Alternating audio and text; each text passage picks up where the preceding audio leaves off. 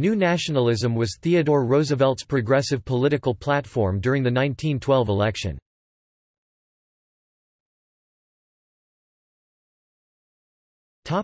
Speech. Roosevelt made the case for what he called the New Nationalism in a speech in Osawatomie, Kansas, on September 1, 1910.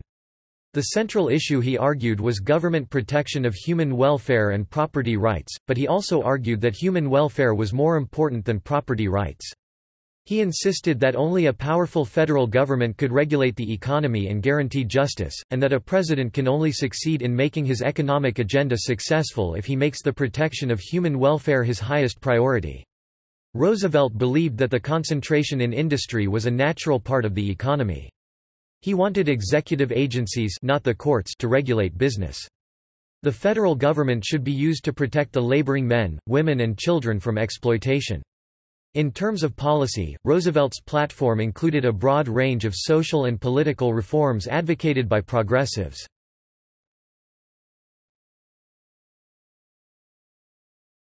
Socioeconomic policy. In the socioeconomic sphere, the platform called for a national health service to include all existing government medical agencies, social insurance, to provide for the elderly, the unemployed, and the disabled. Limited injunctions in strikes. A minimum wage law for women. An 8-hour workday. A Federal Securities Commission. Farm relief. Workers' compensation for work-related injuries. An inheritance tax. A constitutional amendment to allow a federal income tax.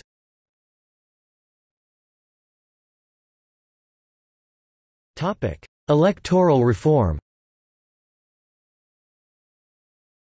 The electoral reforms proposed included women's suffrage, direct election of senators, primary elections for state and federal nominations.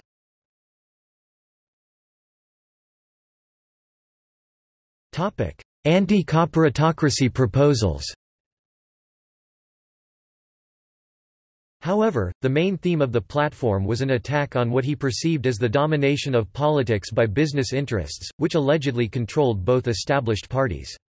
The platform asserted that to destroy this invisible government, to dissolve the unholy alliance between corrupt business and corrupt politics is the first task of the statesmanship of the day. To that end, the platform called for strict limits and disclosure requirements on political campaign contributions. Registration of lobbyists. Recording and publication of congressional committee proceedings.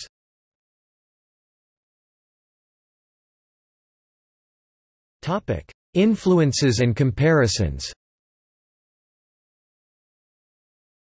The book The Promise of American Life, written in 1909 by Herbert Croly, influenced Theodore Roosevelt. New Nationalism was in direct contrast with Woodrow Wilson's policy of the New Freedom, which promoted antitrust modification, tariff reduction, and banking and currency reform. According to Lewis L. Gould, the Progressive Party did not go as far as the New Deal of Franklin D. Roosevelt would, but it represented a long step in that direction.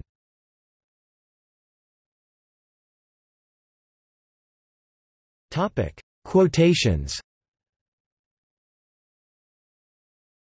The essence of any struggle for healthy liberty has always been, and must always be, to take from some one man or class of men the right to enjoy power, or wealth, or position, or immunity, which has not been earned by service to his or their fellows. That is what you fought for in the Civil War, and that is what we strive for now. We grudge no man a fortune in civil life if it is honorably obtained and well used. It is not even enough that it should have gained without doing damage to the community. We should permit it to be gained only so long as the gaining represents benefit to the community.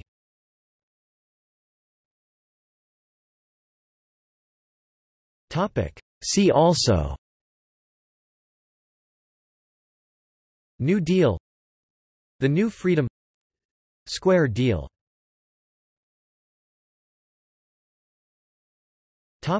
Notes.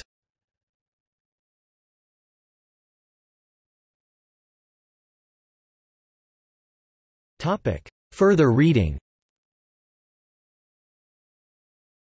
Laforte, Robert S. Summer 1966. Theodore Roosevelt's Osawatomie Speech. Kansas Historical Quarterly. 32 187–200. Online.